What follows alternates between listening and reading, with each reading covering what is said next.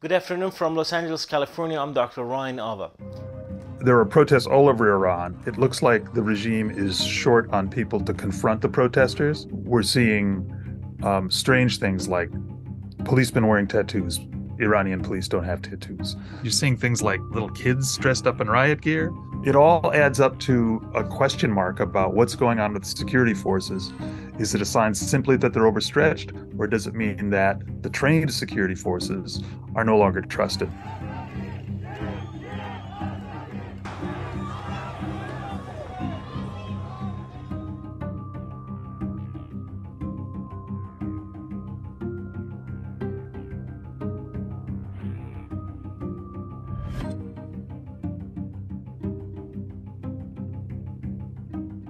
It's led by women, these protests, because the point of departure is the mandatory hijab, the mandatory headscarf. But it's really about everybody being fed up with the whole system there and all kinds of corruption and income inequality and basically the heavy boot of the state. In the past, you're thinking of the big protests in Iran. It was after an election. It was like hundreds of thousands of people all in Tehran, a concentrated thing.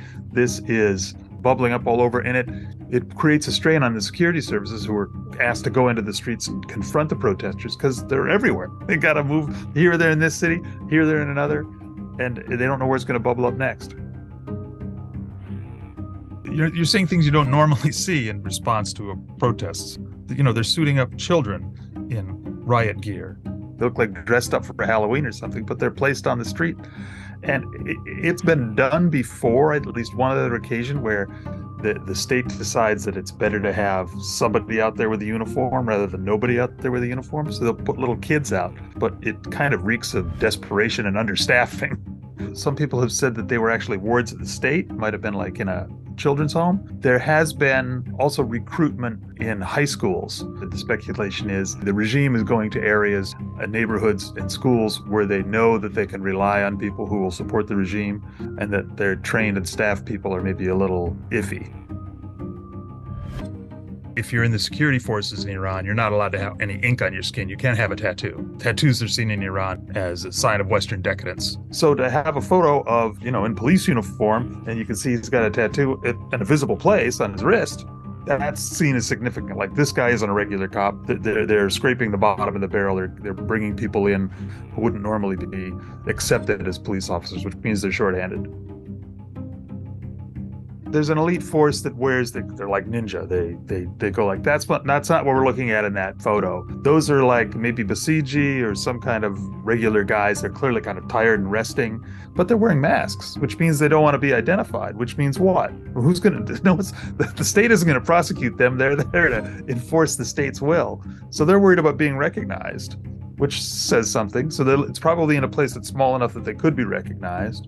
But you're also seeing, circulated by protesters and dissidents, images of plainclothes people, especially security officials, who are being videoed as they're supervising, and then they're being threatened on social media saying, "You're a dead man walking." So that's a level of boldness that we hadn't seen, and it may be part of why some of these guys are wearing face masks.